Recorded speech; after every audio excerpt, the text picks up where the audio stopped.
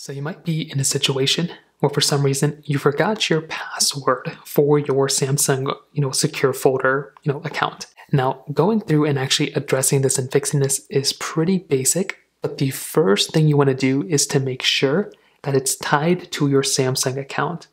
Typically, in order for you to even, install a secure folder or use it, you'll have to set up a passcode, but it can also get associated with your secure folder in your Samsung account.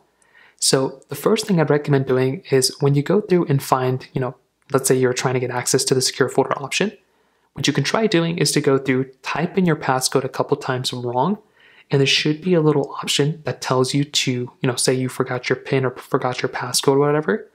And when you get that pop-up, all you're going to have to do is to go through and basically just have Samsung. When you get this pop-up, all you're going to have to do is to go through, say you forgot your password, you'll be able to reset that password with your Galaxy, with your Samsung account after you put in your Samsung account information, and then you can set a new password that way. So that is one way to do it. The other way you can do it is by signing out of your Samsung account and basically signing back in and then restarting secure folder. So what you can do is going inside of your settings application. So go right inside of settings and open up the settings application, then go into your accounts.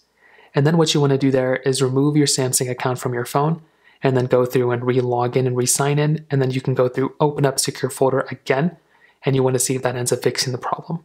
So those are kind of the main ways to go and do it for the most part. If you have any other thoughts or questions, please let me know in the comment section below. Hit the like button, that would mean so much, but definitely hit that subscribe button. More importantly than everything else, I love every single one of you guys. Hopefully I'll catch you guys in the next video. Peace out till then.